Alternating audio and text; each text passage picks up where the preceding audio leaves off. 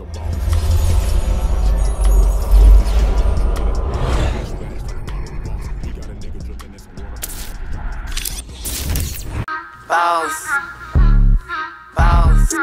we on Boss Talk 101. Yeah, we gonna talk, we gonna have fun. Check it. This is Unique Hustle. It's your boy ECO, and I'm here with the lovely, amazing, official Miss Jamaica. What's going on? Nothing, you know, my dad walk on. Man, hold up. I can't never get used to that. It's been 20 years. I still ain't figured that out. Man. A lie. You know what I said. I really don't. I try to play like I do. I understand the other people a little better than you. What? Yeah. No, you don't. We got a lot of family in this thing, man. It's been 20 years. Yeah. Yeah, man. That's a long time, ain't it, man? That boy, like, I'm in the army, nigga. So check it, man. We got a very special guest today in the house, man. We got Mr. Antwon Bradley and Miss Amber McMahan. Yeah, man. Yeah. You hear him, man. We in the building, man. So how's it going? Hey, man. Good to be here. Good to be here. Like you said, man, blessing. Definitely a blessing, man. So, I mean, you know, we wanted to do a show, man, something, you know, different than what we usually do, man. First of all, I want to say thank you guys for your service. Thank you. Thank you. Yeah, man. I mean, every time I see one, that's all I can do is just thank them because, man, it take a different type of person to commit to something like you guys have committed to. You know what I'm saying? So I just appreciate you guys. And believe me, you know, you guys, my daughter being in the military, and I told her not to go. I told her, I said, don't you go in that military. You don't need to be in that military. And I be darned if she went right to the military. I should have told her to go to the military. Yeah. Because she flipped it all the way on me, didn't she? So, guys, man, I want to go one at a time, right? So, Amber, I want us to just let's talk about, you know, how you even got into the military. No, go back before. Oh, you want to go back? I'm sure when you was a little child growing up, you didn't want to always do this, did you? Yeah, she did. Not necessarily military in general. Okay. You know, I was all over the place. I wanted to be a OBGYN, then I wanted to be something else and something else. I was all over. You know, we in the country, so we not really exposed to. When you say country, where exactly are you from? Southampton County, Virginia. Okay. Hey. Yeah. I love your accent. Thank you. I love it. Thank you. Does everybody in Virginia sound like you? Most of us do. Most of us do. He's like, nah. Some talk real fast, some talk real slow. I'm right in the middle. So. Oh, okay. Wow. You sound real country. Well, thank you. Like you can sing a country song. Can you sing? No. No. I ain't gonna tell nobody I can't anyway. But so how was it coming up? It was fun. You know, it's one of them things where being in Southampton County, it's a lot of history there. It's a lot of history there. If you haven't heard of it, you know, that's where Nat Turner did his rebellion and stuff at. So a lot of those roots are still there. Wow. However, you know, just growing up in that area, knowing everybody, especially being mixed race, you kind of feel a lot of racism in. Not outright necessarily, but like I said, the roots of it is still there. Okay. So it's a lot of stuff that you won't really realize until you get older and you learn and you kind of experience life. It's a lot of stuff I didn't realize I went through until I was like, you know, in my 20s, well into the Army in Texas. I was like, dang, I really did experience some stuff, I guess. You know, it's just stuff that don't really click. You just used to it. You know, that's your way of life. That's how you grew up. So you grew up with a black mom, white dad, or vice versa? Which one? I got it right the first time? You did. You did. Okay. You did. And they were both there in the household with you? Separate households. Separate households. Okay, so your dad wasn't there, your mom was there. Right. Okay, how was that growing up like that? Oh, man. I mean, you had the black household and you had the white household. You had the black life and you had the white life.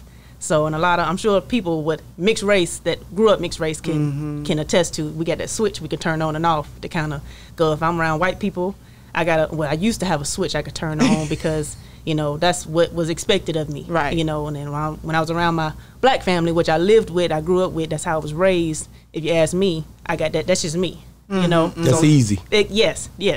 So the older I got, and depending on who I was talking to, was when I realized I had that switch. I could turn it on and off. But some people would say that they felt like they didn't fit in either world because in the black side, they're like, well, you too light. You don't look like us. But then in the white side, you're not white enough. Yeah. So, you know, you Look felt at my like... nose. Look at my nose. It's always in the country. They always say, it's by your nose, by your nose. And I'm just like, what about everything else?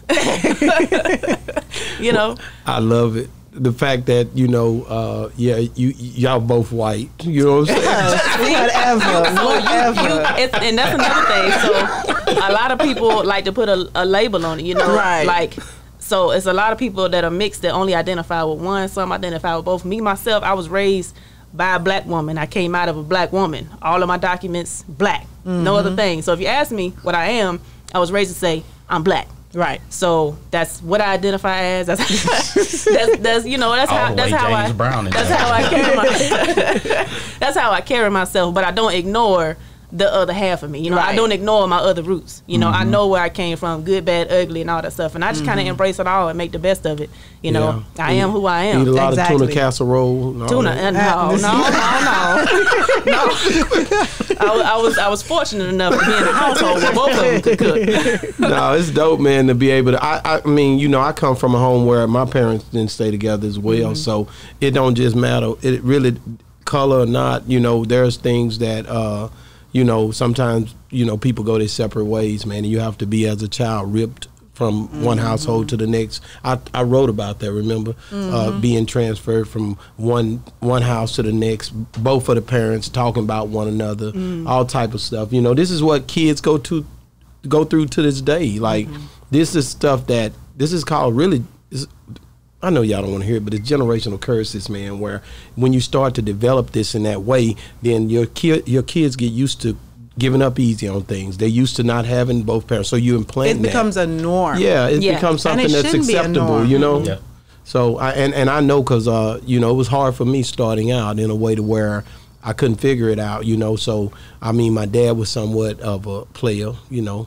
So he manipulated the ladies, you know. We had a lot of plates coming to the house. You know what I'm saying? They pull up, they drop them off, one car, one day, the next day another car, you know. Yeah, he in the house, yeah, I'm going to try a piece of this chicken. You know what I'm saying? And then they was bringing mixtapes by the house, you know, the little cassettes, you know, they drop them off for him. He liked music. Yeah, but it was me and my pops, man, and, you know, you seen the letters. It was letters after he passed. I went and opened up the house, and I had letters from all kind of women. Read a lot Love of letters, baby. Yeah, so I'm just telling you. Back in the days, that's what they did. They wrote. They didn't have no phone to be texting back and forth. So I all still the got evidence. those letters too. I even got letters from my mom to my dad, and they both were broke up for years. He kept everything. So, you know, the thing I say is, man, when you go through that and you start believing that's just the way it is. So when I started off early, you start off thinking that's the way you is. You play the woman, you know. I wasn't used to know, oh, I'm gonna be with her. No, we finna go out tonight and she ain't going, and I'm gonna be in this town and we going, and that's the way you think. So because it's established in that way, because you think that's the way it go down. But you're being taught that, right? Yeah, I was fortunate enough to have step parents on both sides. Okay. That was there from a very, very young age. So, you know, all my step siblings, my step parents, they mama and daddy. You know, I got ma, and then I got mama. I got dad, and I got daddy. You know, they distinguish the difference. And then siblings been there. We all was raised together, you know, since I was just a few months old. How many siblings do you have? 10 in all. 10. Man, that's a tribe. Wow, you have a huge family. Yeah, we was all spread out. That's big. Wow. So I fall right in the middle. But okay, because I have, because my white side is like great-great-grandfather. They ain't that great. No, they right there. It's back they there. Right there. But I know of other family members who are like, it's their grandparents, so to say. But on the white side, when you have grandparents who are so strict on certain things, like they didn't want their daughter to date a black person and so forth.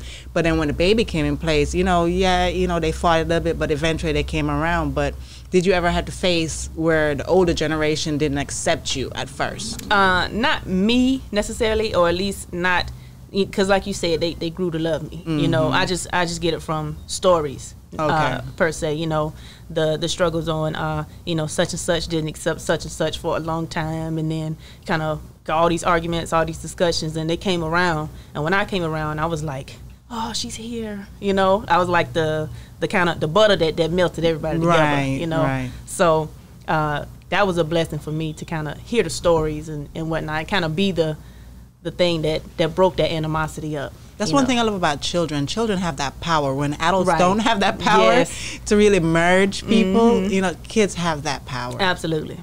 Wow, you know, it's just, you know, dope to hear that, you know, you ain't too different than me, even though you got the uniform on. You know, I'm still, I'm only human, you know what I'm saying? I want to talk to my guy, man. But The guy. hold on, before you get I into want to go. that. I want to go to my guy. No. He's sitting here waiting. I'm to bring him Okay, in. go ahead. This guy, Antwon Bradley, is in the building. This is my guy, man. Just meeting him, just having the testosterone. You know, just being here with my guy, man. It feels good, man. You know, brother, tell us about you, man. Let us know. So yeah, Where you from? Where you Everything. from? I'm a little bit older than her. It's a little bit, but originally I'm from Georgia, Okay. town Brunswick. Okay. I'm down from them parts down there. I come from a military family, so I'm like That's all you wanted to be. somewhere around third, fourth generation. It was more so. So it was expected of you. No.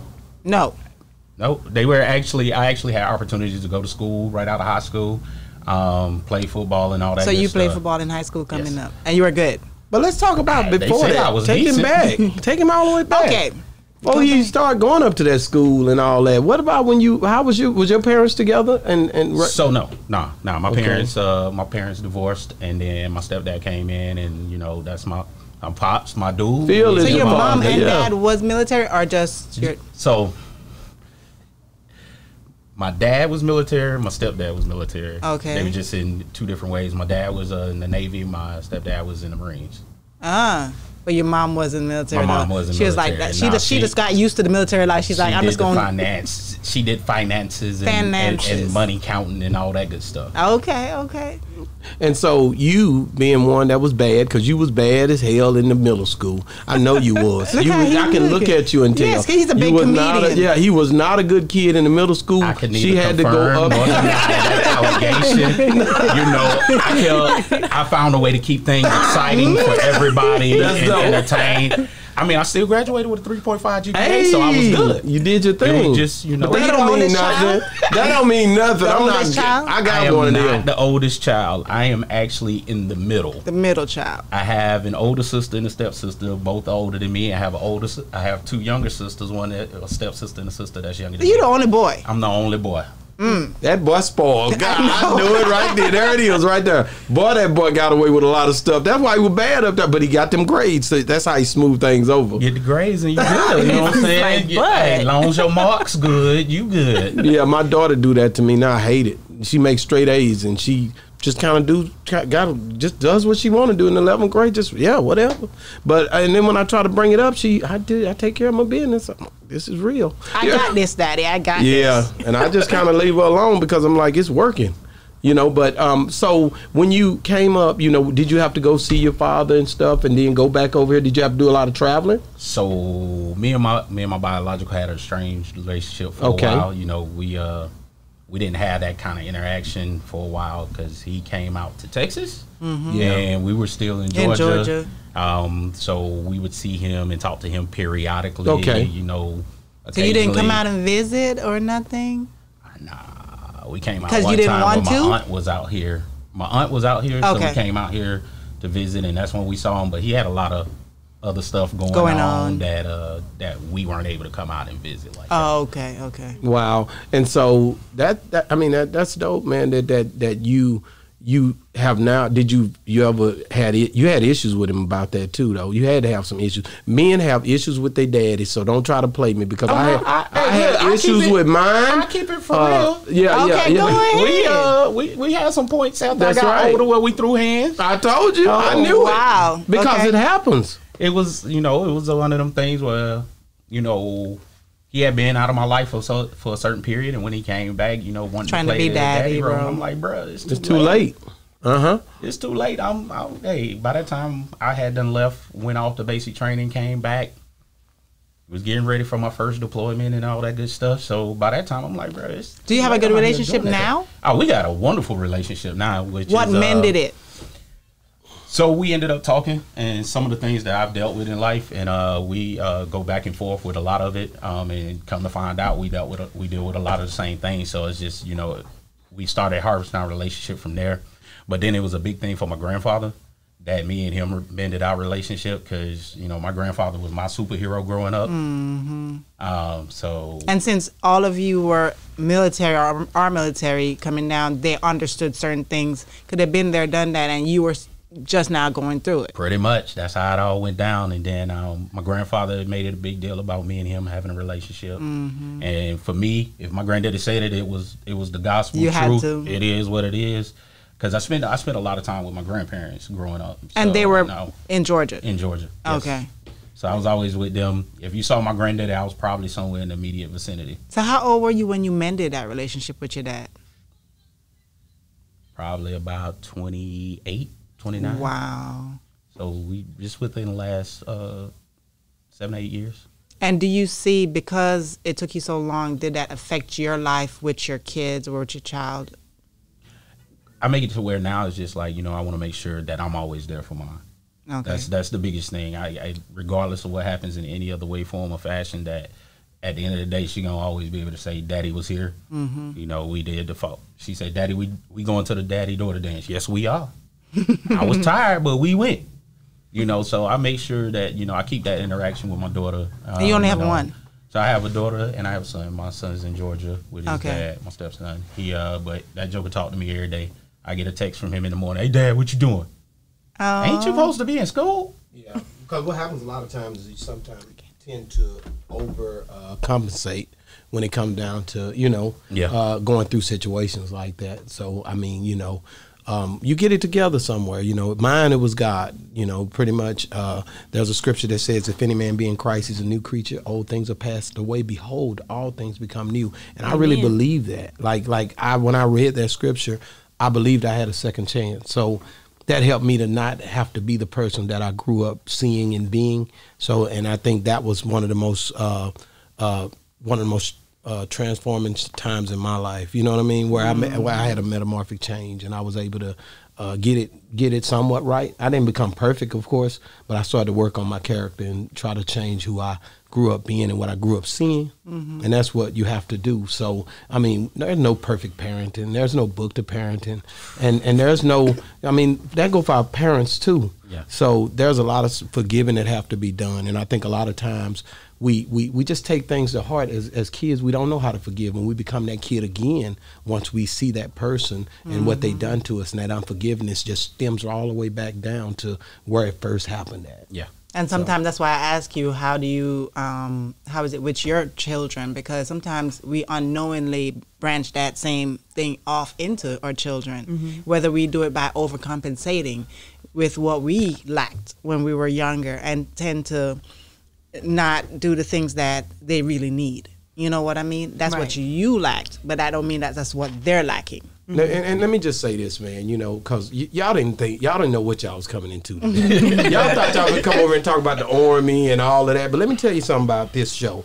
It's really to help people. So you bring them to a common place where they can see, that y'all are human, first of all. Because sometimes we start telling our story and we don't give people the real, true essence of what you had to go through to get to where you are now. Right. So that's the part that helps the people. And so a lot of times people paint these different pictures that are not attainable, because you can tell somebody to jump, but they won't know how to do it unless you teach them how to jump, right? So that's the whole game, man. Just giving people the layout. Hey, man, I'm human. I came from this. And you to say, hey, man, Amber, hey, I came from a place where I was, I had a white father. I had a black mother. There's a lot of people out there that go through that. You know what I mean? And I think that the mixed race, to be honest with you, is bridging gaps when it comes to racial barriers. So I thought that as a kid, I knew that was going to be something. And, for you to come from a family where it was military, but your dad was in the Army too, right? My dad was in the Navy. In the Navy. Your dad was in the Navy. Your stepdad was in the Marines. And you just didn't do neither one of them. Well, if you go all the way back generational wise, so my family's been in every branch. What was your daddy? I mean, your granddaddy? My grandfather, he did 32 Army. years in the Navy. In the Navy. Wow. So your dad did what your dad. And your great-granddaddy? Let me see if you can go back further. My great-granddaddy? Yeah. He didn't serve. He was a railroad worker. Yeah, okay. Yeah, he came under that time. Which is funny because it was over in the Southampton County area. Well, you got Andrew Carnegie. I got family from up in that area as well. But that's good that you know your generation. 'Cause a lot of people don't know anything about their great-granddaddy or nothing like that. Well, you don't want to go good. back too far, because when you do, you start going down that rabbit hole of mental illness and all kind of stuff. And I think that's something that as a person of color, I think a lot of times we denote that a lot too much, because there are things that are in our genes and genetics and things that you fear things because of some of the things that was passed down to you. And I don't think people take that serious enough.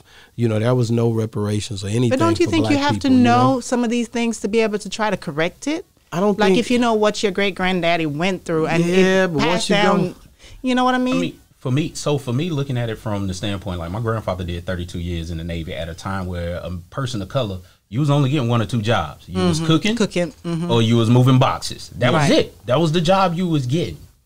So for me, knowing that the struggle he had to go through to get to the positions he was able to find himself in was a motivating factor for me once I got into the military, because it became a thing of, I can't get caught slipping because of what was done with this same name before I got here. Right. Okay, So that's what it turned into with that. Let me turn the page a little bit. Amber, I want to know about that day when you decided I'm going to join the Army. And how old were you? Yeah, like I want to know what gave you the audacity to say I'm going to... Or who convinced you to do it? Nobody really convinced me. My dad was in the Army, but he never really talked about it a whole lot. He was artillery. He was in Desert Storm. But that was one thing. He would mention it, and that would be about it. But what I honestly don't know. It was just it was there. We didn't really have any recruiters in our school because we were so far out there away from everything. I think the nearest recruiting station was about an hour away. But I was class president of all, my FBLA, Future Business Leaders of America. Like, that was me. I always had like that business, that CEO, entrepreneur mindset. But for some reason, that dream college that I wanted to go to, I didn't get accepted into. I got accepted in all the other ones, but not that one. And you wasn't going to settle for nothing less than just going to that one. I could have made it. I had another plan. I was like, I won't be able to straight shot it this way, but I can go this way. And I was going to, do the Army Reserves, keep working, do all this other stuff, fix what they needed me to fix so I could get in there the next year. And my mom was just kind of like, Amber, I support you, whatever you do, but I think you're going to go a different way. But I ain't going to put it out there because I want you to make your own decision. Exactly. And I appreciate my mama for doing that. She always had my back. As long as it was a plan that made sense, she had my back. And but she was like, if you're going to do it, I support you. I'm here to help. But if you don't, I'm here to help too, whatever you decide. And I went to MEPS, our Military Entry Processing Station in Fort Lee, Virginia, and I was in a chair, and I had this whole big elaborate plan that I was going to do. And I felt like God kind of pushed me and I was like, let me see what you got for active duty. And no lie, they gave me a list. It's like, this is what we got for active duty.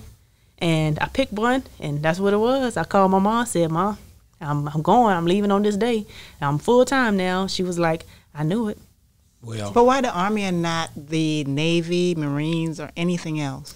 So growing up, my stepdad, who was a black man in Virginia, born and raised and everything, he was actually my sifu. So he has his own dojo in Wakefield, Virginia. You got some. Yeah, she can throw down. Yeah, she does. Karate Kid. He raised me so I started to grab you anyway. Like that day when I met you, I started to bow you, but then I said, some said, don't do it. Don't grab that woman like that. Yeah. So from a very young age, when about 3 or 4, he already had me kicking and punching and stuff. So that discipline was already there because I've literally been doing kung fu since I was a baby. So black belt, Sifu under him, his assistant instructor and stuff like that. It's been there. So when I thought military, I originally went to the Marines. So my parents went in, signed a parental consent and everything I needed. I was supposed to be gone.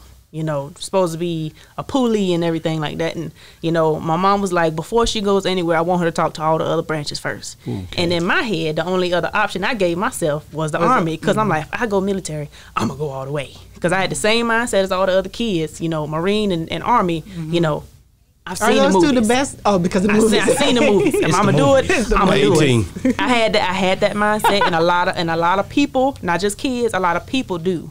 Which is actually a downfall because everybody ain't about that life. See, my cousin went to the Navy. Yeah. Straight out. Yeah.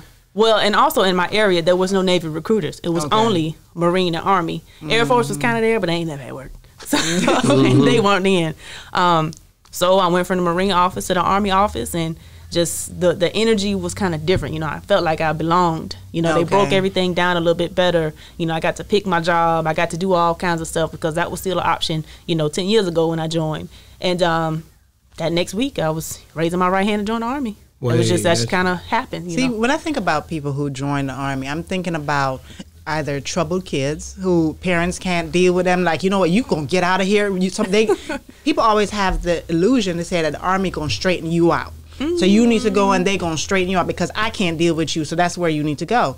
Or people who parents were military and it just came down in generations. So you're gonna go. It's expected of you. So that's who I always feel like. Those are the people who join. Now I did my research. I knew who could give me what and the benefits and everything else. So I went. Because one, I knew I would enjoy it. Whatever I did, I knew I could do it because I had that mindset and that foundation in me already. It wasn't a really big change of life for me, you know, taking direction and stuff like that. I already had it. You know, that's how my folks ran the house. That was good. You know, you tell me what to do, I'm gonna do it right then. You don't mess around when mom tell you to do something. Hey. You don't take your time. You get it done right then. So you had the right mom. That was easy for me. Now, as far as, you know, picking jobs and stuff like that, I didn't know I would get to do it, but that was just a perk for me that I got to pick what I did. Now, I wish I did a little more research on my job, but I love my job. What did you pick? You didn't pick this as soon as you went in. No. What did you got to work your way to get over there. You got to work to get here. Yeah, I know that. What did you pick when you first went in? I was a Patriot missile operator. I was artillery. Don't you supposed to say petty something? Nuh-uh. Oh, you're That's Navy. That's Navy Patriot. ranks you doing right there. She was. That's totally different. all the way on the Antwon Fisher movie right here. Baby. Hey, see, there goes the Antwon Fisher. I told you it was coming. Go ahead. But no, Patriot missile operator. That sounds cool, though. It is pretty cool. Who knows nothing, I'm like, ooh, that Didn't sounds know, like a and cool honestly, job. how they broke it down. They said you could be logistics, you can be a laundry specialist, and yes, we have a job in the Army where you can wash clothes, you can wash bed sheets, and you get paid the same amount as we do. Yeah. You know, Easy job. kicking down doors and taking names. They could be washing clothes and making the same amount of money. Wow. I ain't lying. Wow. But and they gave me that one. That was my second option. Third option, they said 14 Tango. I said, what's that? They said you blow stuff up. I want that one. I'm like, I want that one. Yeah. That sounds fun. No thought, no research. Give me that one. You know, knowing. so if you had done research, you wouldn't have taken that one. No. Why? Only because logistics gives you a lot more certifications and stuff. But I appreciate my job. I loved my job when I had it. As a 14 Tango, I absolutely loved it. I always say everything happens for a reason. I chose that job for a reason. I was put in those places for a reason. You know, I was good at what I did. I was very good. I enjoyed Good at it. blowing up stuff. Hey.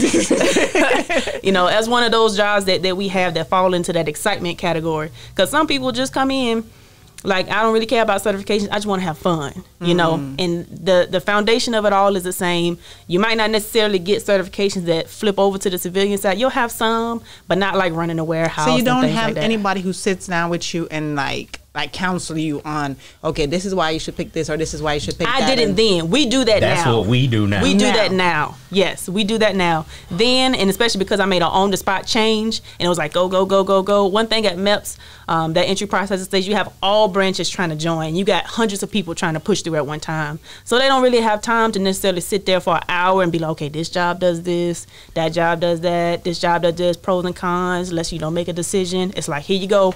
You got to hurry up. But if I did it in the recruiting office with my recruiter, that's where they lay everything out. This job can give you this. You can go to these places. The likelihood of deployment is this. These are the certifications to go along with it. We really break everything down.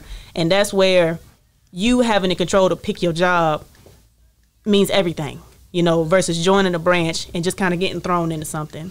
Or picking a branch and not knowing specifically what you're going to do in that job. With the Army, you pick exactly what you're going to do. The 14 series is the Air Defense Artillery series, but I knew I was going to be working on the missile launcher specifically.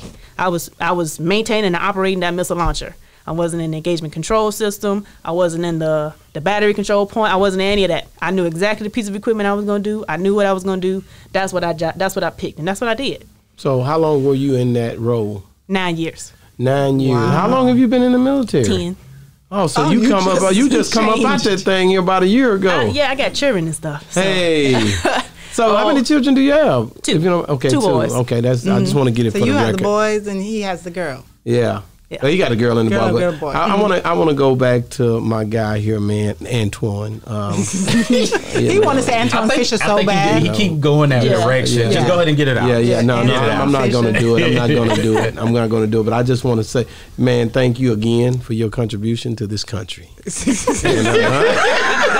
That's for you and Antwon. Hey, just for all the Antwons around the world serving in the military, you know, It's just serious. shout out to all of us. I mean, he did a good job portraying you guys because now every one of the Antwons is definitely up top now. Yeah, in my eyes. you know, every now and then you gotta get a little something going on. So how was it for you? Like, I know your family, you know, they came up in a time where you seen these guys had joined and you knew you was going to do that. But, I mean... He said he didn't know. Because he said he had other option as, football. Yeah, he could have did football. I had a couple other options. Yeah, on but the table, still, so. you know where you had to go. Okay? You know, did you... let me ask you something. Did you ever go to Fort Riley? I was stationed in Fort Riley. Let's get it, man. Let's get it. I knew we had this connection. 2011. I can feel it. I just left over there in old Fort Riley, Kansas. Yeah, I've been there, man. Loved it. Wichita right there up the street. Right down the road. Yeah. See, we got something going here. Yeah. So, what did you come into the military? So doing? my path was totally different. Washing clothes, wasn't you, big dog? No. Your boy came in. So my path was a little bit different because I didn't come in the Army first. I went in the Marines. Yeah, you did say that. So, but I went to I did a couple of school visits and everything else. The last school I went to visit was actually Morehouse. Okay. Because I had the opportunity to looking at a ROTC scholarship there, as well as they was giving me an opportunity to possibly play football as well. Because in my mind, I was the typical high school athlete. Mm-hmm. I knew I was gonna keep going to the next level and keep going to the next level. After my visit to Morehouse, I was like, I don't know about the college stuff. Y'all actually want me to pay attention in classes and everything else, because in high school, everything came so easy to me in school that half the time I would be sleeping in the class. I would be, if it was somebody starting something in the class, I probably was somewhere associated with that. I knew I could just sense that. Because I get bored. I Yeah. would get bored, and that was even with some of my advanced placement classes and stuff like that. I just caught on to stuff. They weren't quick. challenging you So enough. it didn't feel like it was really challenging me. So it was just like, hey, you got to go to college. Well, during my visit at Morehouse, I was able to go around with a couple of the students there, and they were kind of showing me some of the stuff they do, and they were talking about how they got to study and all that stuff. And I'm like, study? What's that? No, I'm good. That's not for me. So I came back home, because this was actually during National Signing Day, because that's what everybody thought I was going to sign while I was up there. And a lot of my family was like, oh, yeah, he going to college, he about to do it, because I'm the only one in my generation that did the military. Everybody else went to school. Yeah. So I got a cousin that went to MIT. My sister went to Valdosta State down in Georgia. So everybody did school. I'm the only one that did the military. I came back, didn't talk to nobody in my family. I had already been in talks with the Marine Corps recruiter, because this dude showed up to everything I did. Plus, I was in JROTC at the time. So he showed up to everything I did. So I knew him. So I just walked in his office. I said, look, Doc, I'm going to go do this last visit. If it ain't warm and fuzzy, I'm coming back, had the paperwork ready to go.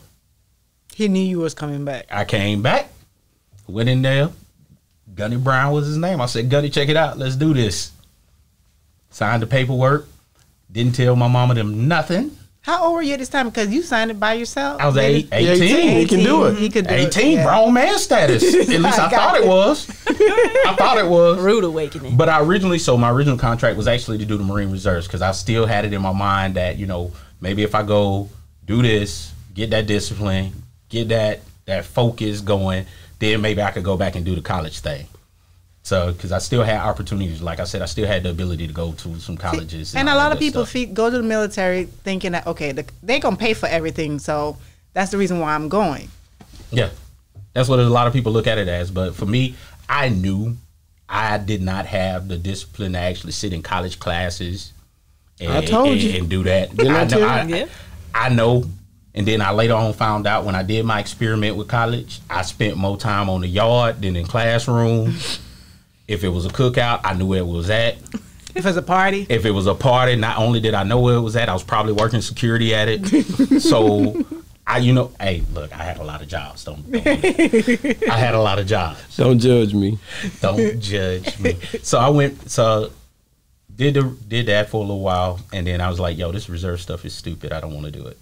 And I got talked into, hey, you can do active duty. You can do part-time active duty. You make way more money. And so they hooked me up with it to where I got put on orders. I was working out of New Orleans for a little while. Then I was working out at Camp Pendleton over in California for a little while. Then I finally was like, yo, I done did enough of this active duty stuff. I'm going to go back and play with the reserves for a little bit. Then my dad was like, boy, you ain't doing nothing. You sitting around having you a good time. You need to get you a real career going if you're not finna stay in the military. And I was just like, I guess I'm going to go do that. And he was like, hey, you need to go and apply. And this was my stepdad. He was a state agent in Georgia. So he was like. And you applied where? Police departments. Oh. So I ended up being a police officer in my hometown for a couple of years. Oh, you was that guy. I could tell you was that guy. I did 2 years. Now, it's funny because now I've had people that I would arrest and they would thank me. Why? Because I didn't do the other stuff. I just like, hey, look, fam, look, we can make this easy for both of us. All right? You know you messed up. You got caught. You know what that means? I'm better at my job than you are at yours. I like the way how you say it. So let's go. Hey, so I've had people, and then I've had people come back and thank me and be like, hey, man, had you not stopped me that time, I probably would be in a worse situation right now. So yeah, did that. And then 2010 came around and they was like, hey, we got to do furloughs. And I said, what's that? What's that? Yeah.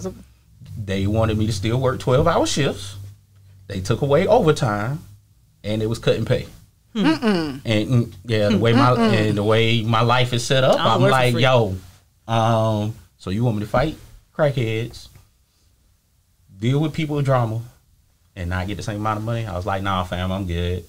I knew all the recruiters in the area. My original intentions was actually to go back into the Marines.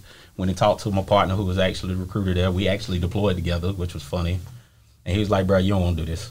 You don't want to come back in. If you come back in right now, you're going to needs of the Marine Corps. And I was like, huh? He's like, needs of the Marine Corps. And 9 times out of 10. What's that? That means just whatever job they give you, that's what you got. Oh, you have no choice. Yeah, and the brother wasn't trying to do it like that no I thought you had a choice to pick. She did. Because she went to the about Army. Marines. This was with the Marines, you don't have and when he told me that, I was just like, all right, cool. I was like, I'm kind of smart. I'm going to go talk to the Air Force recruiter.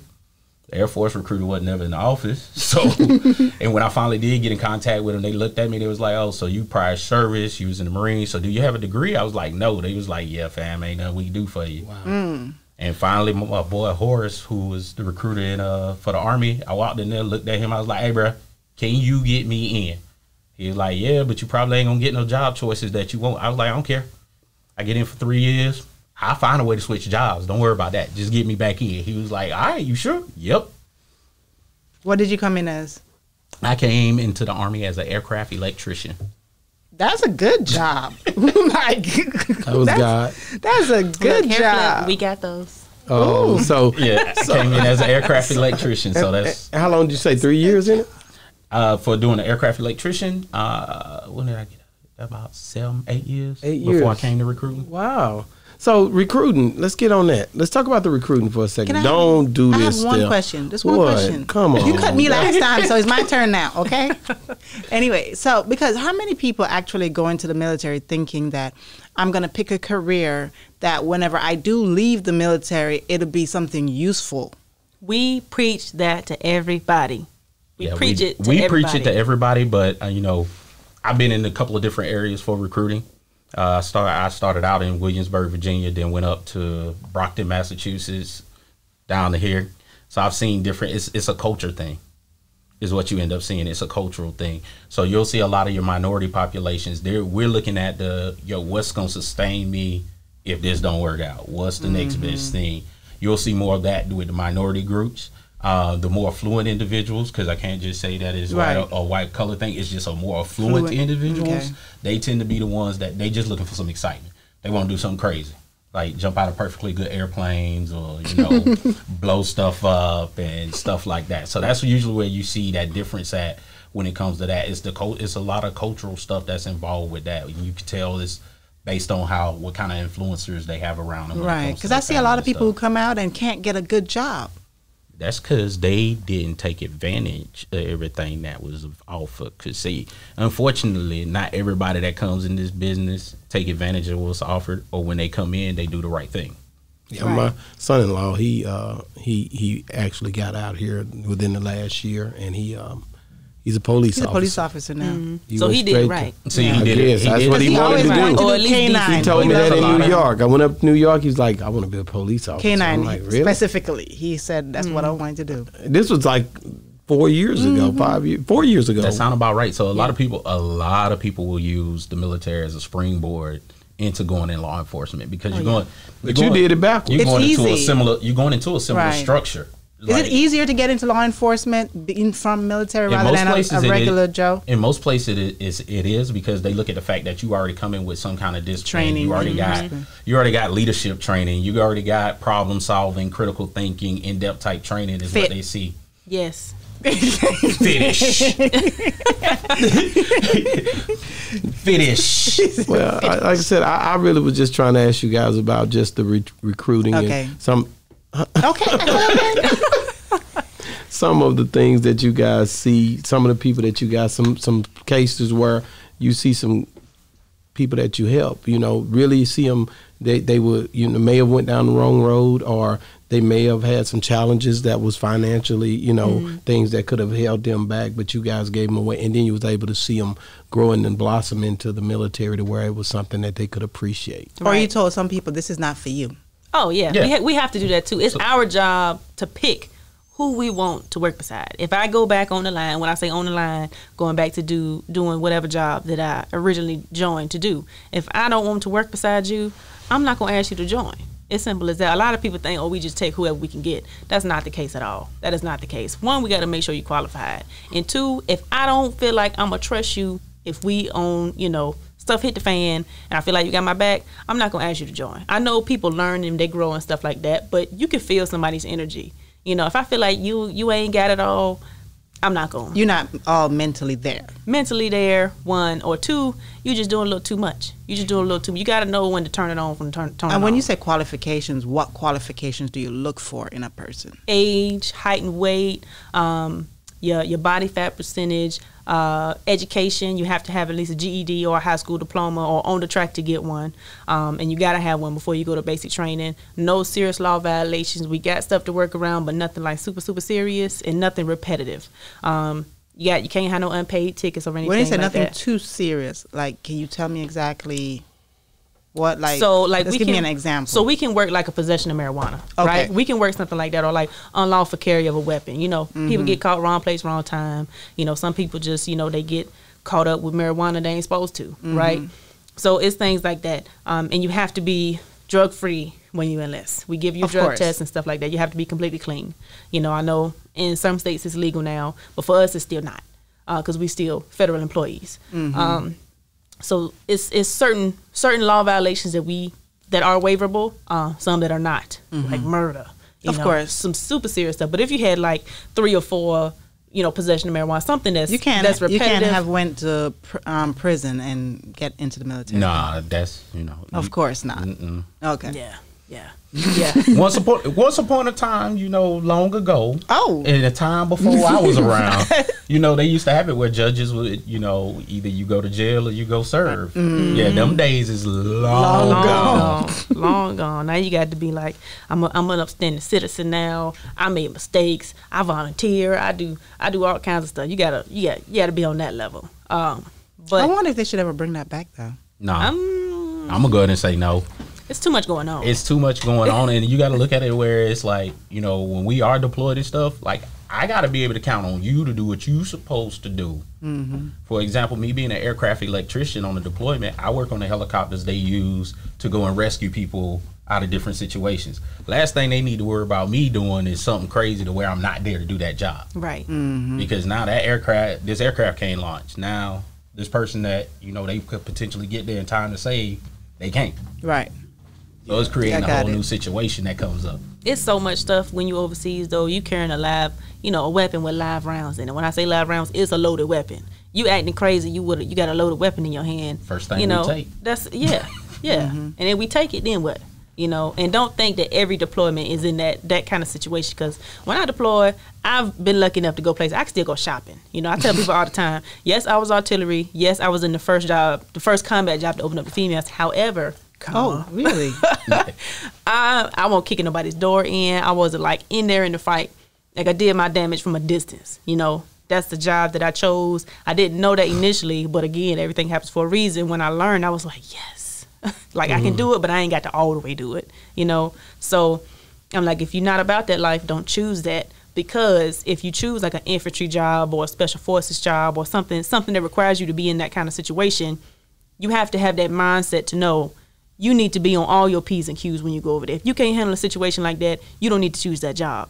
And that's where we come in when it comes to that job selection, where it's like, he be like, I want infantry. Are you sure you want infantry? Are you built to be an infantryman? You know, because now there's no gender roles. Right, really. that's what I was wondering. So a woman can also be in... Yes, everything is ma'am. open to females. Now, Rangers, everything. We had one of my close friends was the first black female Ranger. You know, she broke down barriers for everybody. You know, so everything is open to everybody now. So when somebody sits in my chair and they pass the ASVAB test and they got, you know, all these great and wonderful scores and stuff like that, and that job list comes up and we go to pick. It's like, what's this, what's that, what's this? That sound fun. I'm looking at them like, that's fun, huh?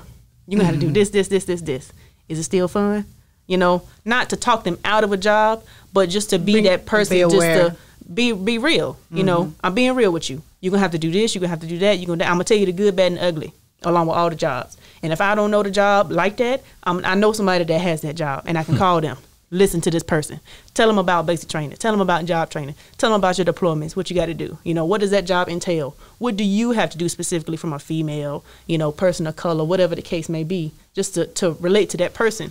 And these are unfiltered people. You know, they're not recruiters 9 times out of 10. When I call them, they're still doing that job. And there are some positions that females still have not entered into as yet. Oh, we've been in all of them. Everything's wide open now. I know it's wide open, but we in there. They still, okay, I don't choose this one. I don't choose this one. I choose that one. Is there any career that a woman has not, you know, entered into? We have been we are in all of them. They've officially been in all of them. We are in all of them. Okay.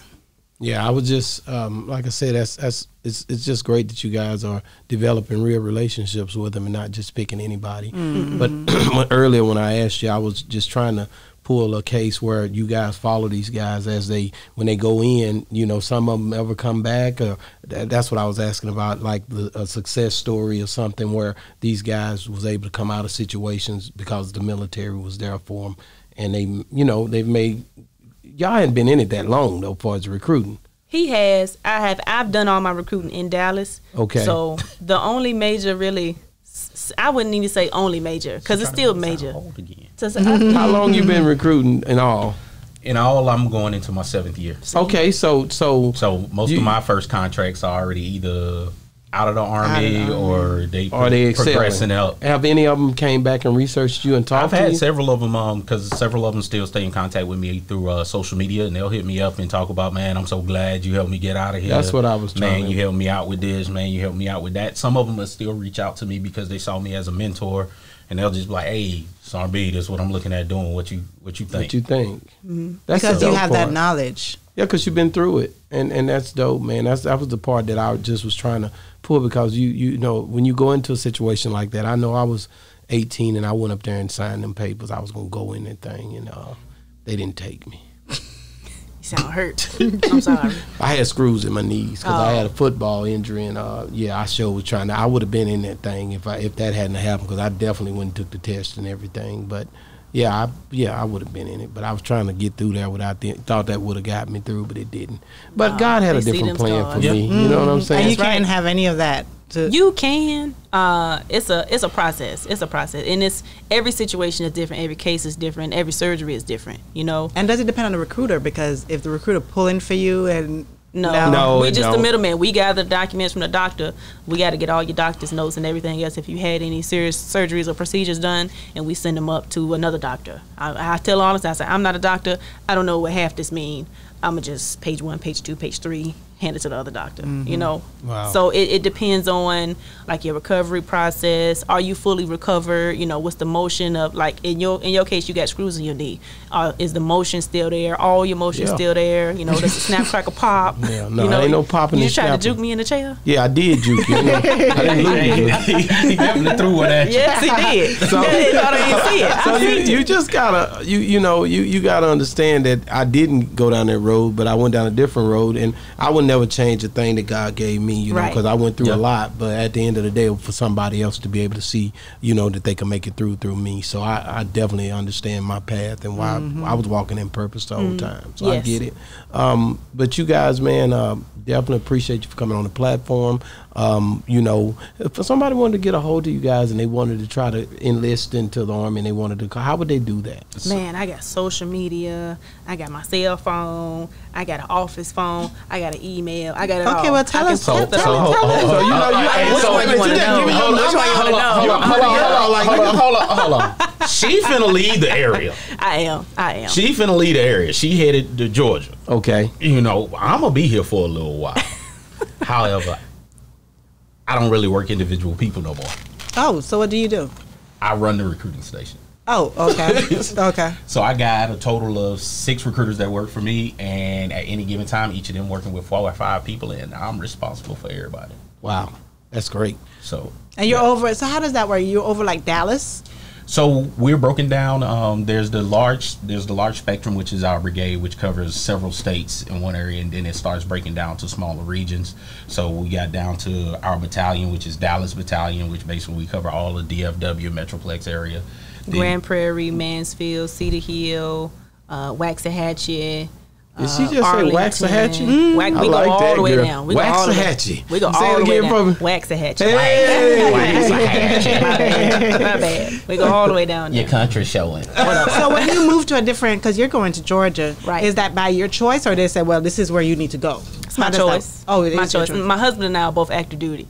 So Oh. when it comes to that, they have to make sure they can move us to an area where both of us fit. Okay. So and that could have been a whole nother story because both Yeah. of us in. So you know. Yeah, that's nice though. At least y'all. I mean, that's the way my daughter and her. She was reserved, and she Did wanted she to get go out of full. reserve? No, she's still reserved now, but she wanted to go full, but they didn't want both of them to be full because they have kids. So it's Right. like one needs to be reserved and one Yeah. to be full. So how is that different from both of y'all are full and you have kids? Well, we didn't come in with kids. That's it. We didn't come. We came in, straight out of high school and stuff. He was a little older than me. He's a military kid, so he's been all over. His mom and dad were both in the Army specifically. Yeah. Yeah, but do he know karate? No. That boy been out there. Don't do nothing. He watched movies. He watched the movies, but no. I had to ask that. That boy your don't. kids? He don't be doing So nothing. you at teach your all. kids? Let that go. They have to earn it. They have to earn same way I earned it. You can't get in trouble in school, good grades, all this other stuff. Because the same way a coach runs a team, if you mess up at home or you mess up in school, you mess up on the team too. So, and my dad always ran his like that. So when I run mine the same way. So I'll teach you something, but if I feel like you're gonna use it in the wrong way, I'm not gonna teach you nothing no more. If I teach you how to kick the right way and I find out you kick somebody in school, that's it, no more. Well, Until you prove me otherwise. I got all my training from Mr. Miyagi. Right. I'm just gonna be real. You with get wax on, wax off. Yeah, I know. You know what I'm saying. And I don't look for it. But if it come my way, Yeah. I still know how to paint the fence. There you go. You know what I'm saying? There you go. You can bring the new school. You gotta pick up your jacket, put it on the hook. Oh, that was the new The new one. So okay, so I mean, thank you guys for coming on the show. Did you get everything out? I won't go into any more. I'll leave it Okay, alone. we gonna get him back. She leaving. We could get her. We'll go down to Atlanta. We go down there. It's all the same. You in man. It's all Atlanta? the same. No, I'm going to Hinesville. How far is it's that from that's Atlanta? 4 hours. Oh, well, I'm not That's gonna a see. smooth I know, right? I'm 4-hour close. I'm drive. close to Savannah. I'm close to Okay. Savannah. Oh, okay. Okay. Savannah, Georgia. And like I Because said, we go to Atlanta all the time. yeah, we do. Oh yeah. Yeah. I'll So make y'all a never trip been now. to Georgia then? No. No, No, because y'all been to Atlanta. Y'all ain't never you don't been to really go Georgia. all the way in that thing. You gotta go south. My brother lives in Atlanta, so. Dude, So what? what But I was mean, it? Atlanta is all right. He's You like, know it's about all right. Moultrie, Moultrie, Georgia? Mm-hmm. You know about that? I had a guy on here that was from Moultrie, Georgia. How far is that from where you are? From where I'm originally from, Yes. Moultrie. Yeah. We on opposite sides of the state. Oh, dog. Oh, okay. Yeah. Well, I got to get over there where you at. What's not over there? like You your by state North that Carolina, big South anyway. Carolina? The part I'm from just south of Savannah.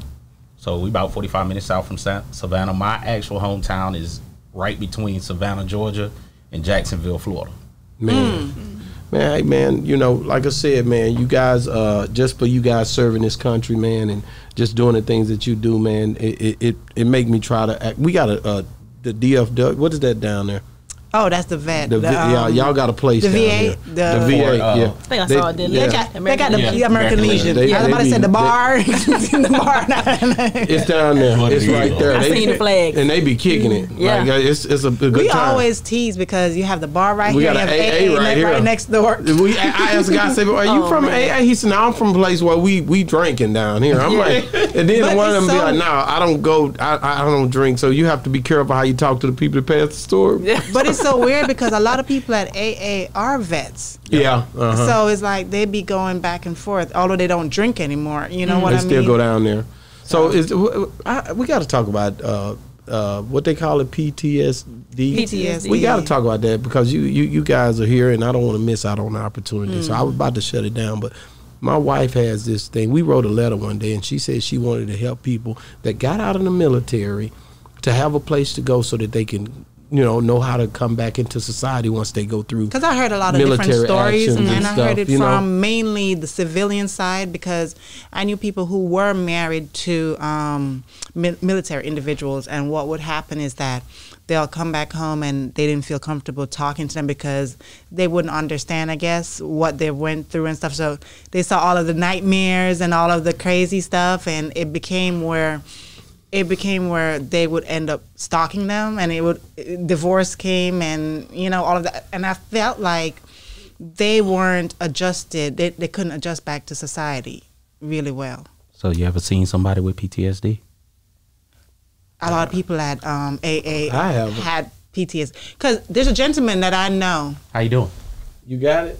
Got diagnosed with it last year. But see, that's the trip because the officers that come here and stuff, I tell officers all the time, like, I feel for them because they out there looking at all this crazy stuff, and I got friends as officers, like, it's like, dang, man, And how do you deal with that every day, seeing that I have to go home to your kids and family, and you know what I mean? So one of the biggest challenges you got dealing with PTSD is knowing how to communicate it.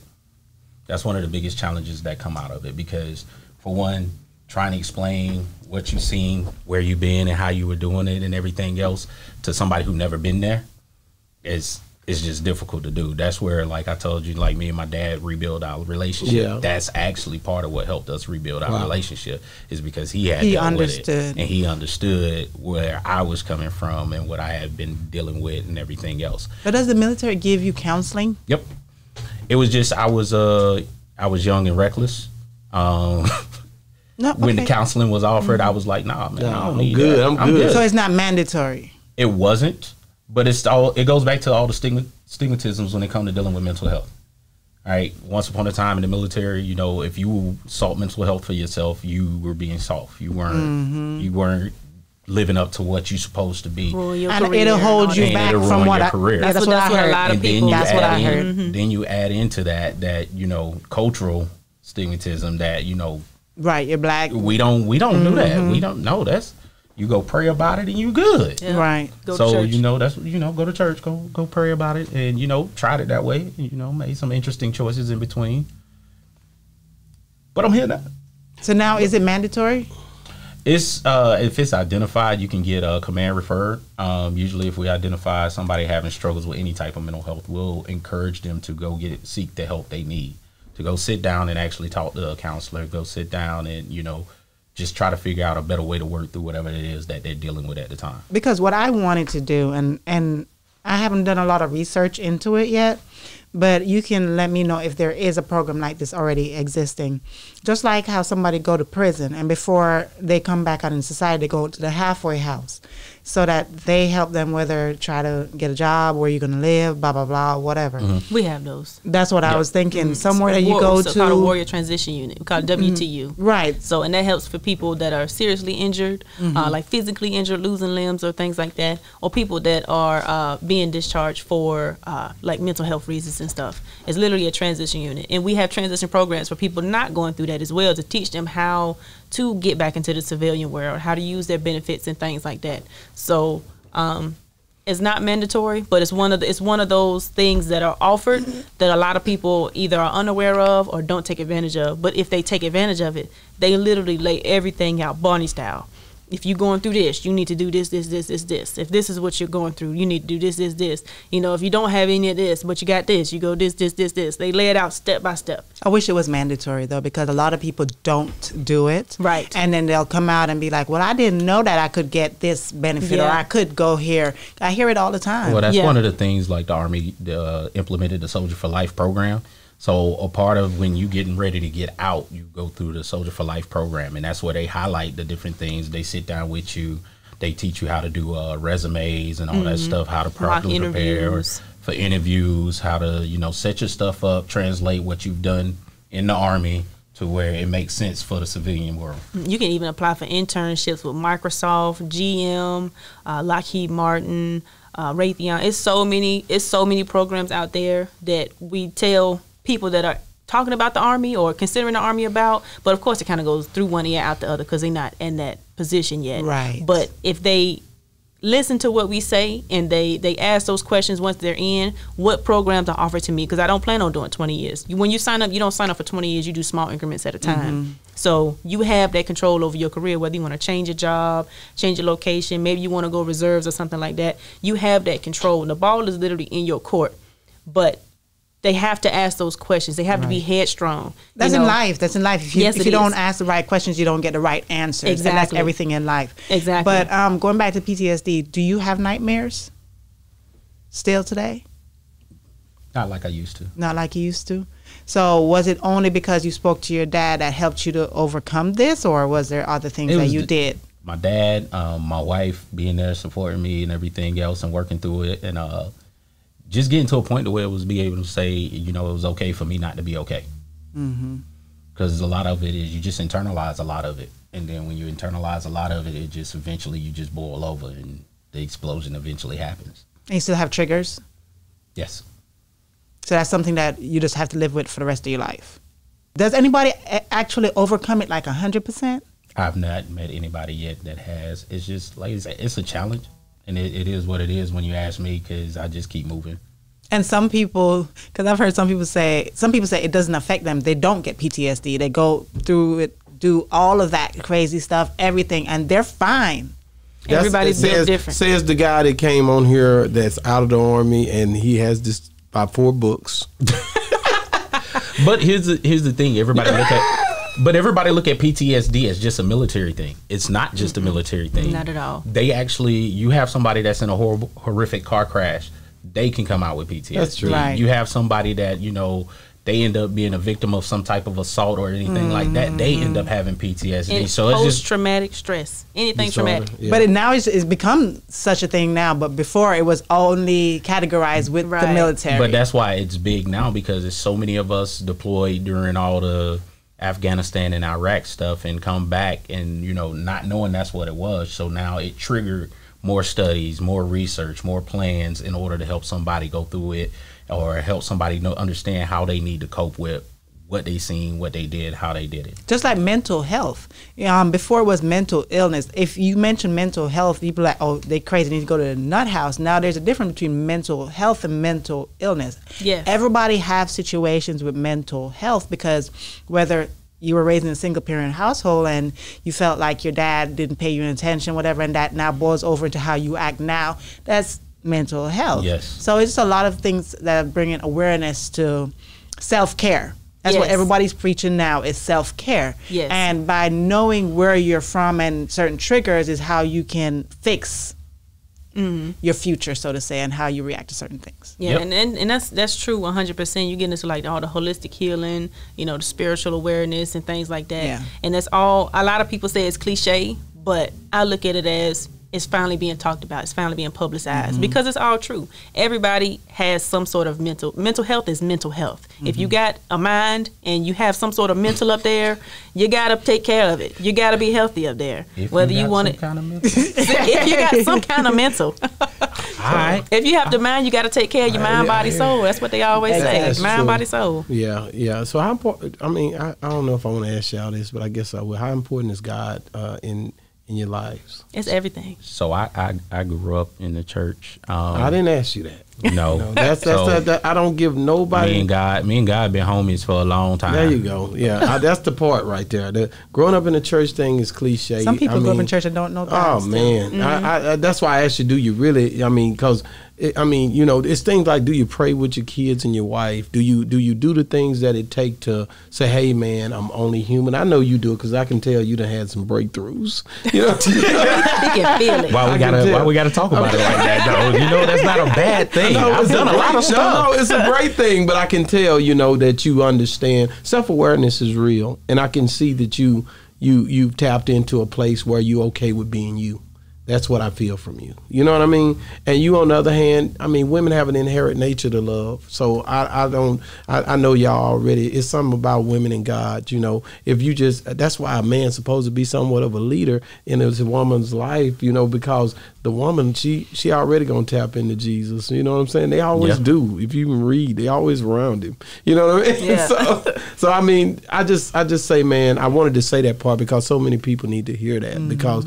You got to fill your spiritual void. Yes. We talked about the other things, the mental illnesses and all the different things. I had counselors on here, and my biggest thing is, who is your counselor for real? Like, who do you really know that you have somebody truly that you can go to and ain't nobody else there for you? Yeah. You see what I'm saying? You got to tap into that as well. Because counselors got to be counseled. Man. That's very true. That's very true. And one thing that we harp on huge in the military, we have chaplains and stuff, but I myself I'm a trained equal opportunity leader. So I teach equal opportunity classes, race, religion, gender, sexual orientation, all of that stuff, because you have to be respected no matter what realm you fall into, no matter how you pray, who you pray to, everything. I have to be aware of all of it. I have to teach it. This is why they do this. This is the root of it. That don't mean you shame them, because you can't shame them. That's your brother or sister in arms. You have to respect it, because that's how they choose to worship. So me learning all the other religions and stuff like that, religion, spirituality, everything, going back to the African spirituality, all of it, crystals, everything, sage, all of it. I respect it all. I understand it. I love it. I love it all. I love everybody. I like that. I love everybody. I talk about that a lot as well on here.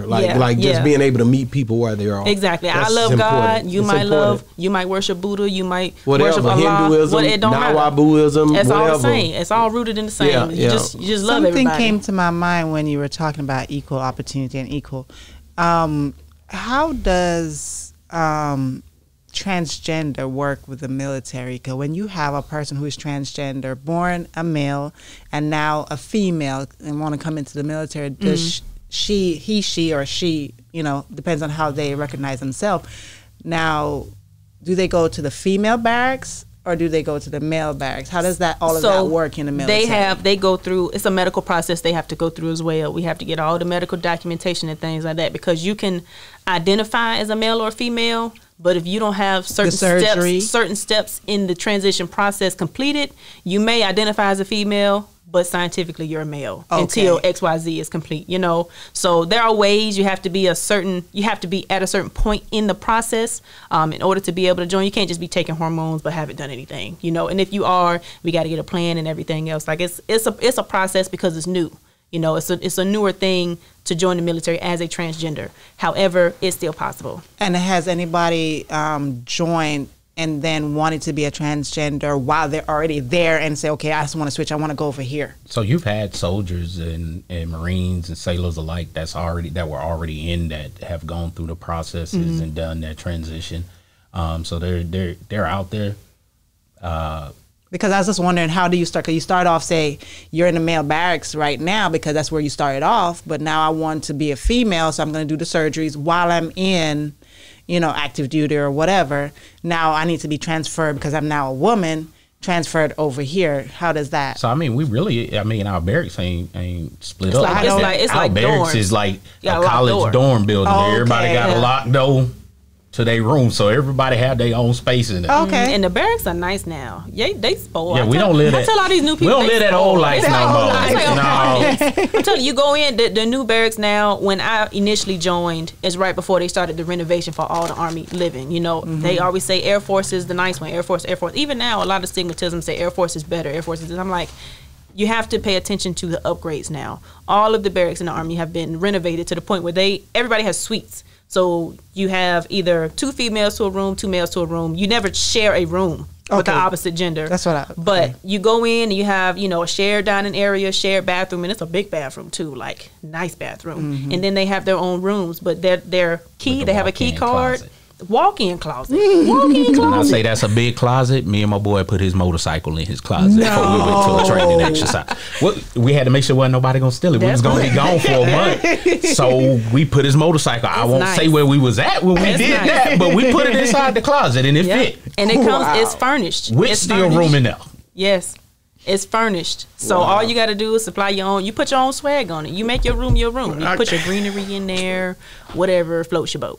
I got to ask you also, I wouldn't get them off here, but then they keep going. So it's so much. It's so much.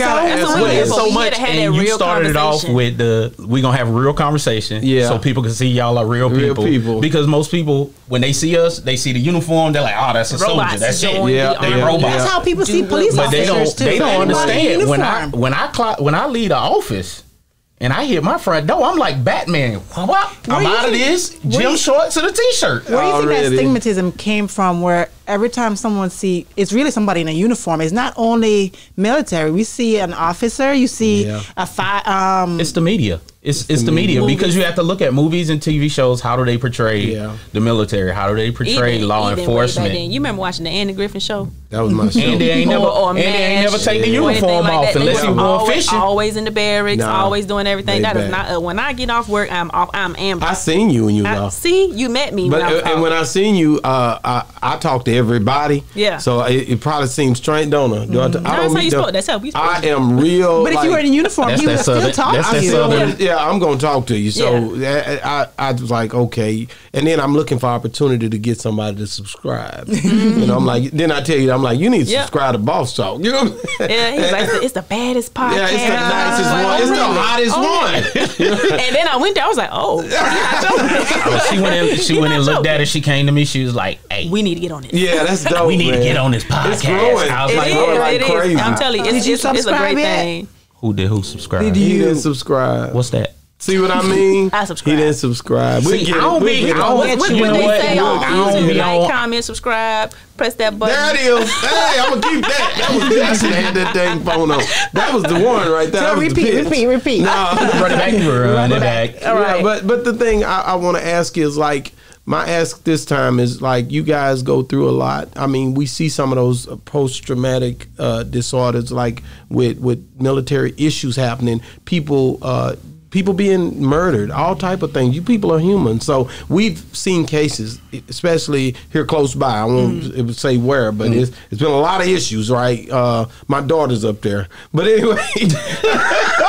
I just came from there. Okay, so I just want to know, I picked up what you was putting how down. how does that affect you guys? Do they try to implement new rules, try to figure out different to structures? Fix certain things? It's like anything else in society. Once you start identifying that there's an issue, you start trying to tailor things in order to prevent those issues.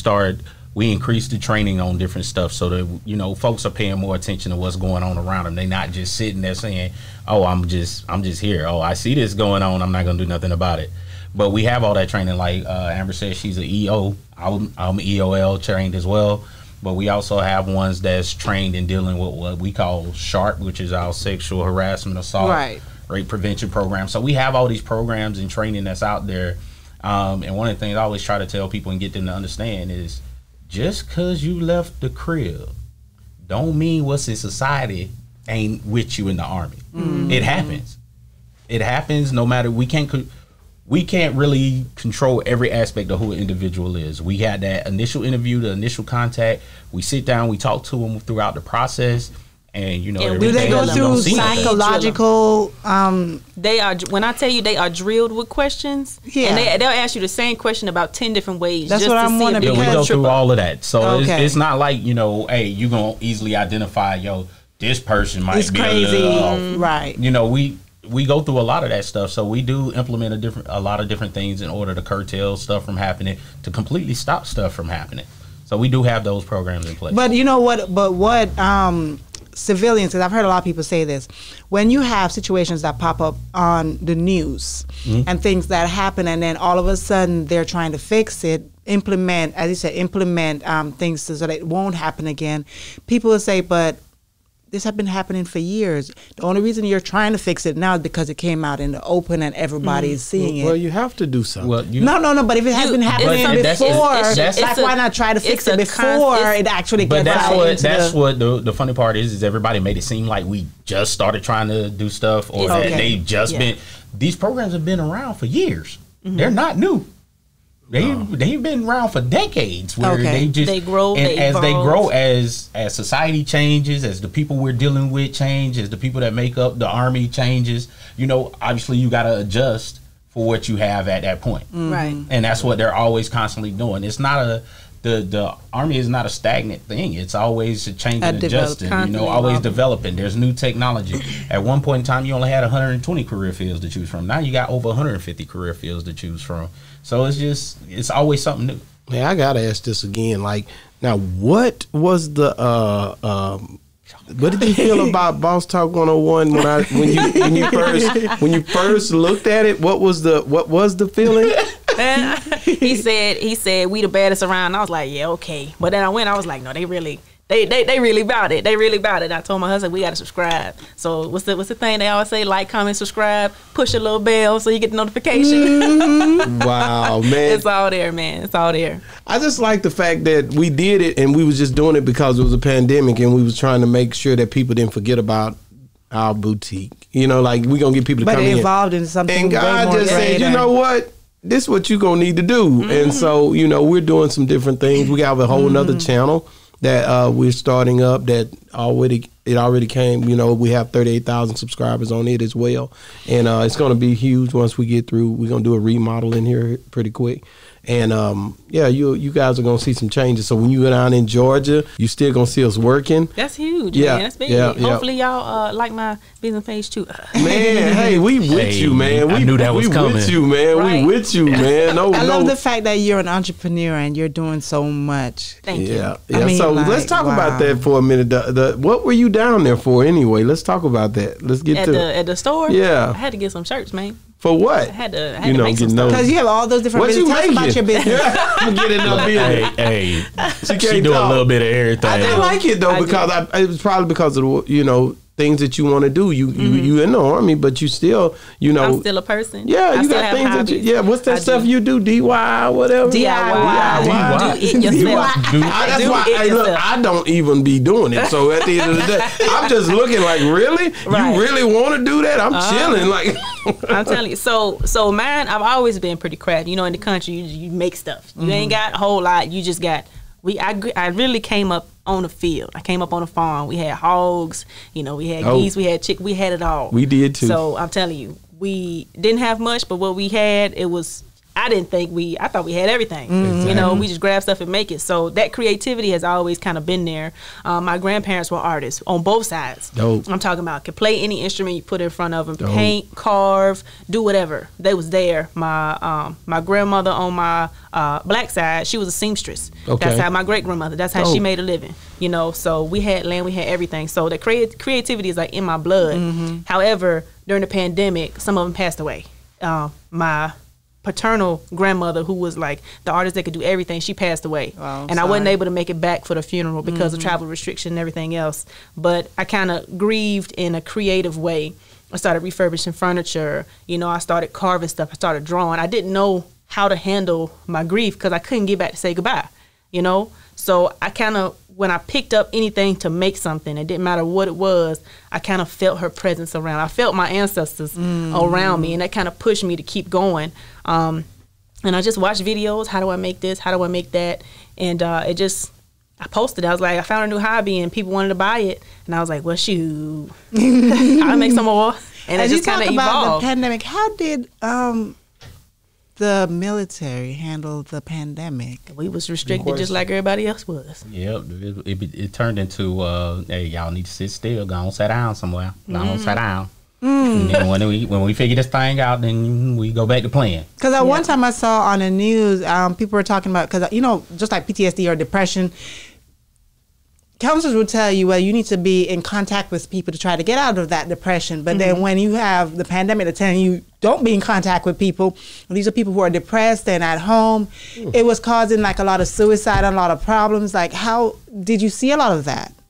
Not with our group, because we had to stay in contact. It was virtual contact, but we had to stay in contact. So we were always talking, always checking in. So that helped. We were still Yes. working in a sense. We were teleworking. We called it teleworking, working from home.